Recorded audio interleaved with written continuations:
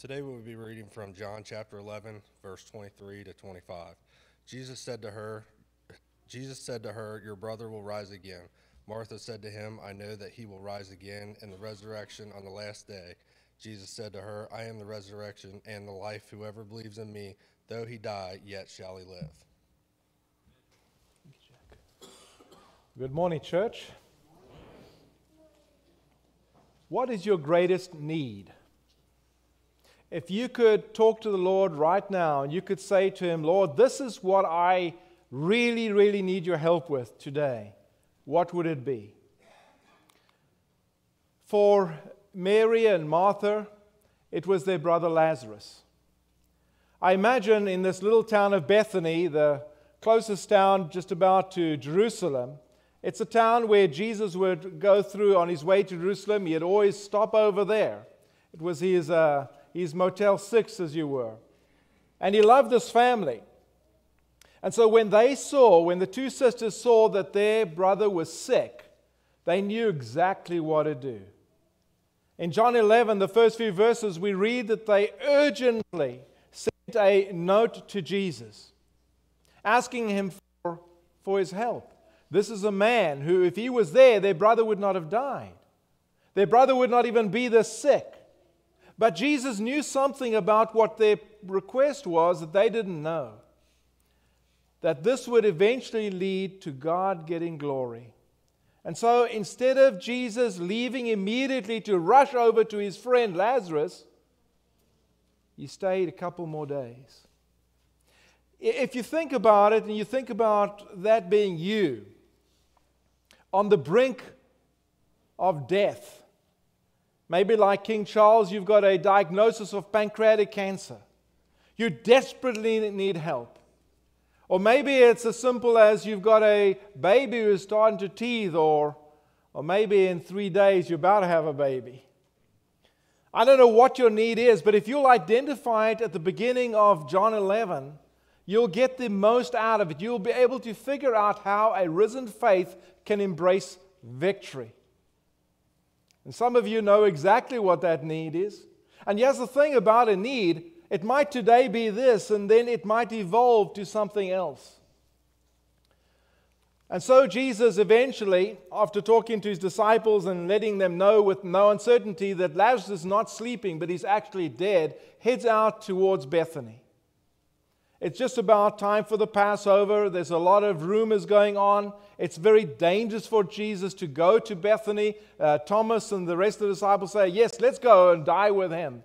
And so they realize it's a perilous trip. But as they come closer to Bethany, Martha, realizing Jesus is on his way, rushes out. Her first words to Jesus was an accusation. "If you'd been here, my brother would not have died." But as it is, she would explain that he's been dead for 4 days. It's at that point that Jesus says to her just about 6 or 7 words that can change anybody's life. "I am the resurrection and the life." No matter what your need is, if you understand those words, your need can turn to belief. It can turn to something unbelievable. And so she realizes at that point that Jesus is more than just a friend, that he is the Messiah, the Son of God. And with this newfound hope in her heart, she must be thinking, is it possible? This man who can cause the blind to see, can cause the lame to walk, is it possible that my brother can live? She's got that thought in her head, and so she goes on and she gets Mary. She says, "Mary, Jesus is here. You need to come talk to him." And Mary says the same thing. "If you'd been here, my brother would not have died." It's in this area of knowing the need and understanding the faith and the belief starting to develop into something more, that you see the vulnerability of the heart of Jesus. Where have you laid him? And they take Jesus to where Lazarus has been buried. And the atmosphere is hanging rife with death. And it's at that point that Jesus cries as he calls Lazarus to come out the tomb. I want us to look at the story, and I want us to parallel this true event with the resurrection of Christ. I want us to see just how that works. How does risen faith eventually embrace victory? And so if you have your Bibles, you can turn along with me to John chapter 11. I will take just some quotes out of each section because we won't be able to cover everything. But I want you to look at the word need over there. And I want you to understand that that's why I started this lesson. I need you to understand that your need can reveal understanding, and understanding can breed belief, and belief can open yourself up to vulnerability. And so we see first off here the word need. There is the necessity of your faith that has to come to terms with where do you turn to. Do you turn to a doctor? Do you turn to a counselor? Do you turn to a very popular preacher? Or do you turn to Jesus? So the sisters sent to him, saying, Lord, he whom you love is ill. That necessity of faith becomes an eager expectation of God's power. In verses 21 to 22, listen carefully to what Martha is saying here. Martha said to Jesus, Lord, if you had been here, my brother would not have died. Okay, we got that one. But listen now. But even now, I know that whatever you ask from God, God will give you. No matter how impossible your situation is, no matter how you think this prayer request could never be answered, if you will turn it to Jesus and then stop the internal voices going on in your head and let Jesus take over, maybe your faith will become something a little bit deeper. And then we see this a little bit of faith now become a little bit more than just a fledgling faith as the elevated trust in Jesus' words comes alive. Jesus said to her, your brother will rise again. Martha just puts off rote memory what she knows. Martha said to him, I know that he will rise again in the resurrection on the last day. That's the common answer that you'll give in a situation like this. But Jesus challenges her beyond her traditions, beyond what she learned from a youth up, when he said to her, I am the resurrection and the life. And then you see this new confident assurance in the resurrection become true when Jesus continues to say, whoever believes in me, though he die, yet he shall live, and everyone who lives and believes in me shall never die. And here's the question for all of us. Do you believe that? Do you believe this? Take that need. Talk to Jesus. Bring it to Jesus. Hear the fact that Jesus is the resurrection and the life. Stop all other voices of doubt and answer this question. Do you believe that Jesus is the resurrection and the life? Do you believe that? If you believe that, what can you not ask? What prayer request can you not give before God? Yes, Lord, I believe that you are the Christ. You're not just my friend. Something happens. Something clicks in her brain. You are the Christ, the Son of God, who is coming into the world. I know you are. I go to congregations. I sit with churches every Sunday. I do everything you ask me to do. And it's all about rote memory and just as if I'm going through the motions. But something is clicking in my head. My need is so great that I'm broken, that I'm brought down to my knees. And I realize there's only one I can rely on. Could you imagine the need that the ladies had as they walked to the tomb? Could you imagine how scary that was? They left the house while it was dark. They had all these supplies that they were carrying with them. They didn't know how they were going to open the tomb. That huge rock, their slender hands could never in a million years move that rock. But they knew they had to go. They knew they had to be there. And so they had this need, and they had this need that didn't yet have understanding, didn't yet have belief, did not yet have vulnerability. But it did have a desire to get up and to go to where Jesus is. That's all it had. And that's all you might have right now. You might just know, I've got to go to Jesus. I don't know what else. I don't know what's the next step, but I do know that. And so as they come around the corner, this need turns over into understanding. You see, that grave, that tomb is open. Look, if you care to, the tomb is empty. Look where they laid him. Look, the grave clothes are there. He's not there. Don't seek the living with the dead. Don't keep going to places for your answers where you're never going to get an answer. Go to the living God. Go to Jesus, who's your friend, who's been walking with you every step of the way, and realize He's more than a friend. He's the Messiah. He is the resurrection and the life. You see, the resurrection means nothing if you don't know that Jesus can do that. Every single one of us, at some point, when we're on our deathbed, breathing out our last breath, we're going to need to know this. How are you going to know that He can resurrect you once you're dead? How are you going to know that? Because He's done it. He did it. He did it to Lazarus. And Lazarus was not the only person that He raised from the dead. He also raised Himself, and He raised other people. So will He be able to raise you? That's what you have to know. That's where your confidence needs to be. And then we move from this understanding, this need that reveals understanding, to an understanding that can bring belief. And you can follow along, if you would, to verse 28, and you can see how Jesus is going to take this understanding. Do you believe that I'm the resurrection and the life, Martha? Do you believe that? You're going to see how Martha goes and gets her sister, and how they together are going to be challenged to do something that is impossible. And so, we find that, first of all, the knowledge of Jesus' presence in verse 28. When she said this, she went and called her sister Mary, saying in private, "The teacher is here and is calling for you." And then you can see how this knowledge gets nurtured into faith in the presence of Jesus by seeing his power, but by seeing His heart as well, by seeing His vulnerability. When Jesus saw her weeping, and the Jews who had come with her also weeping, He was deeply moved in the spirit and greatly troubled. And yes, Jesus wept. But just go back to those words. You've got a need. Your heart is breaking. Is Jesus with you? Is He with you right now? And if He is, what do you know about His heart? When He sees your heart broken, when He sees your tears, you understand that He is greatly troubled in His spirit. You know, the triune Godhead, the Son of God, sees you right now.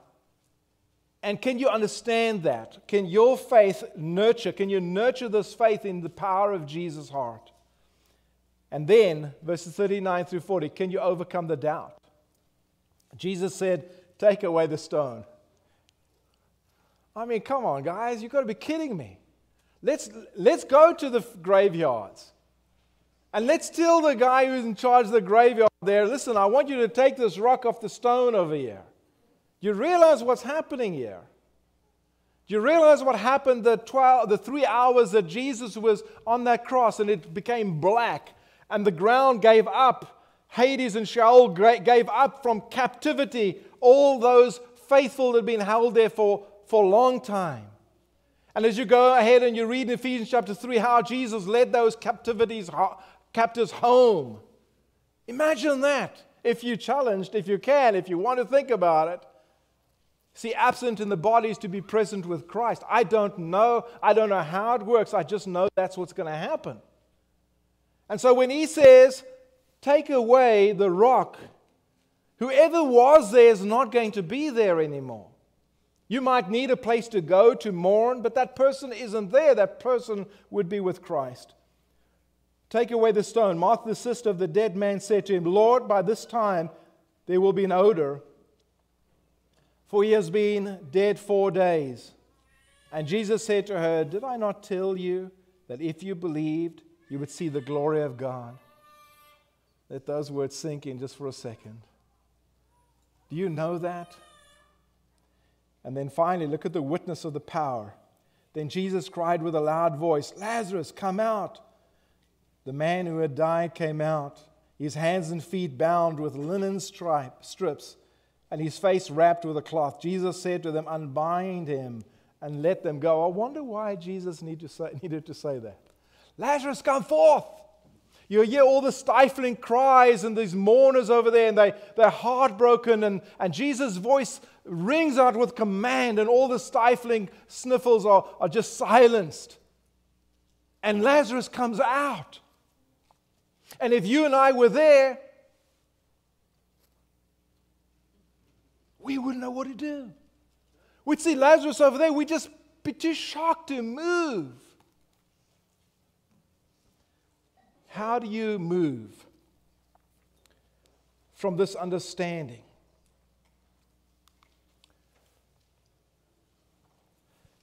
Her name is Mary Magdalene.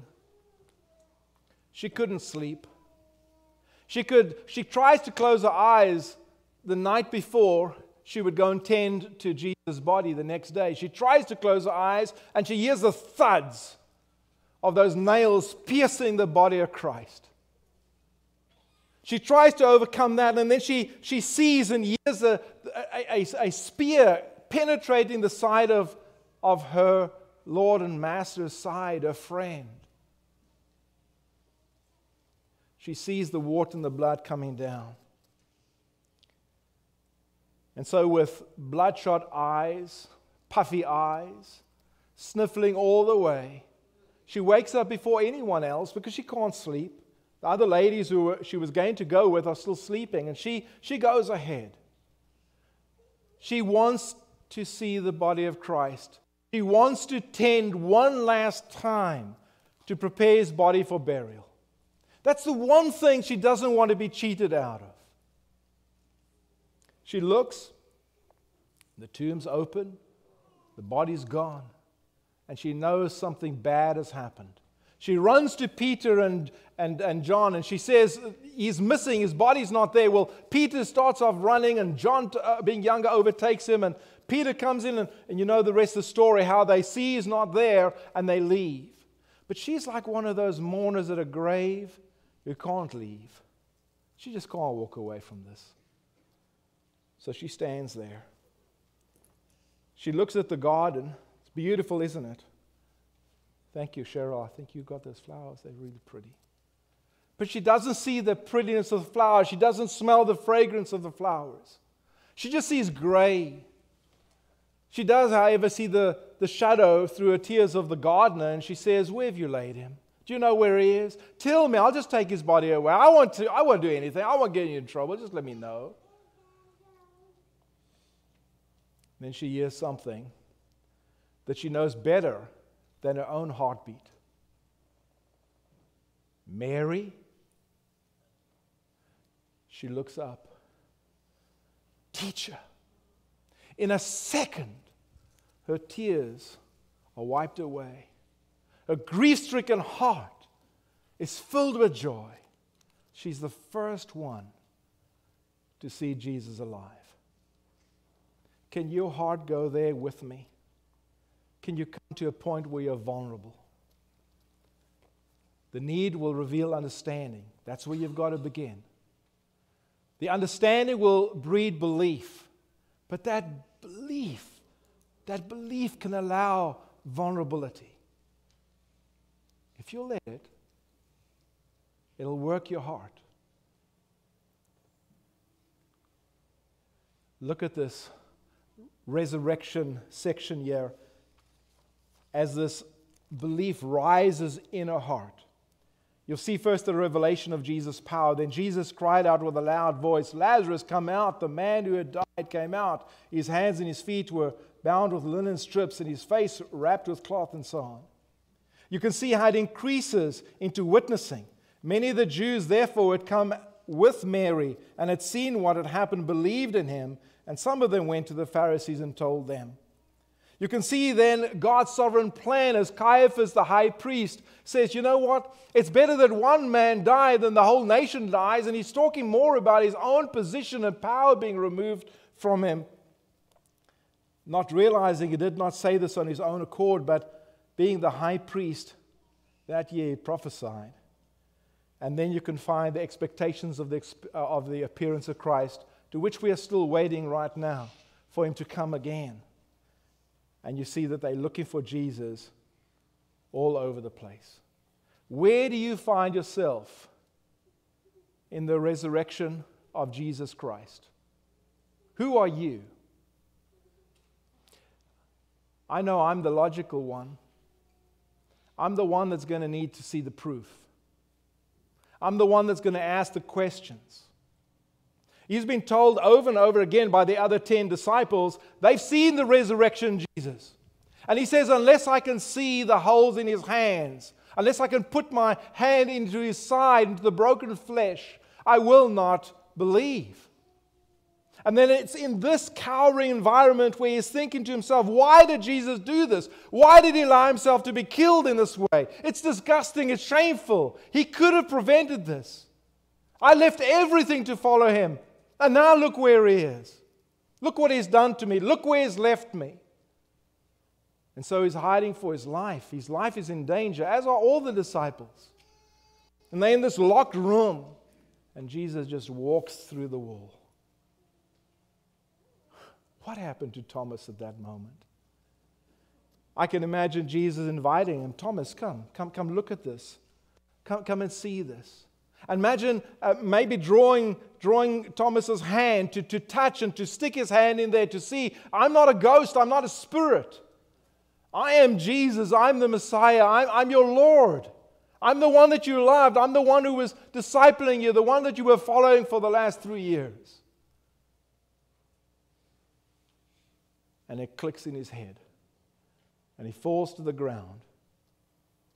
My Lord and my God.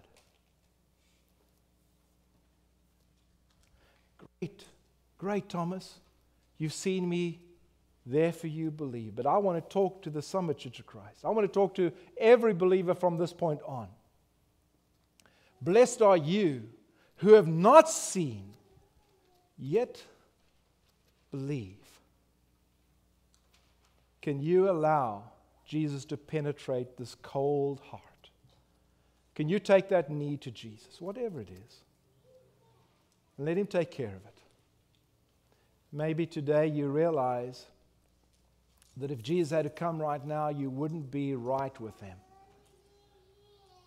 I remember many years ago, I had a whole lot of very, very, very bad things about to happen to me.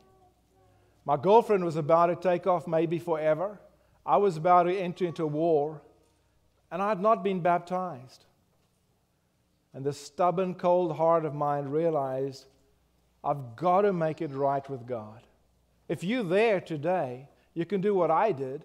We've had about 10 people so far this year have done the same thing. I put Jesus on in baptism by dying to myself, to my own needs, to the sinful person that seems to want to take over my life all the time. I died in baptism with Christ. I was buried with him in his tomb. I went into a watery grave in baptism, and I resurrected to walk a new life. Maybe your need is something different. Maybe you really need this church to pray for you right now. Or maybe that need is just between you and God. Whatever you need to do, I want to encourage you to seek the answer not in the world, but at the cross of Christ, by coming forward right now as together we stand and sing.